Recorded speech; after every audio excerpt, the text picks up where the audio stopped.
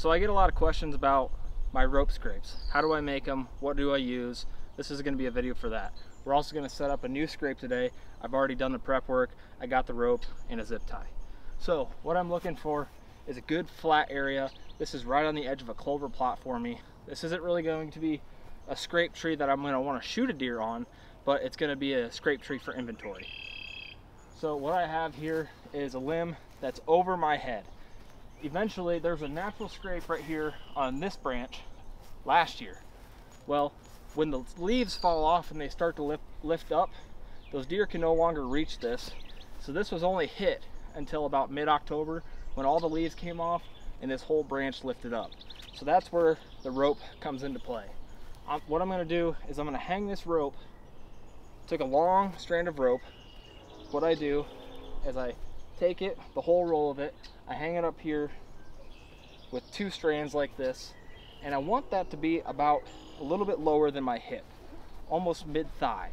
So when this whole branch loses its leaves and it lifts up, I'm still going to have plenty of rope hanging down here so the deer can make a scrape. So I've got that pre-cut already. All I'm going to do is find where I want it on this branch.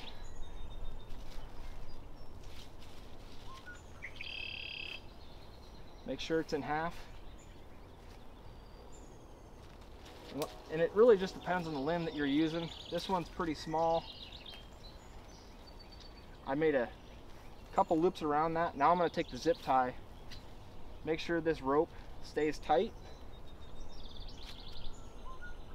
and zip tie this as tight as I can. And zip tie that as tight as I can. Those deer will not be able to get that off there now. They're going to be able to have something to scrape on, rub their antlers in. You can see it kind of makes that droop down even more. So when this tree loses its leaves, this is going to lift up, and those deer are still going to have something right at their level to use as a licking branch. All I'm going to do is cut this tag end of the zip tie off. Take that home with me. And you can see the products that I use. I'll drop them right here. It's a Scrape Fix product. I like the Scrape Fix Ignite. I haven't used this Chillax stuff yet, but all I do is I take those bottles, I open up the top of the bottles, and I just dip the frayed ends of the rope down in there, let it soak up. Those deer will be coming to this camera. They'll be chewing on the ends of those. Does and fawns will be hitting them, and by the time the bucks are just about ready to come to velvet, they'll really start tearing this up. One thing that I found that really helps when making mock scrapes is getting the ground to bear dirt. It's not necessary, but those deer, for sure, they like to have that dirt exposed. It also sends off a couple scents. Deer are interested in just bare spots, freshly worked dirt, stuff like that.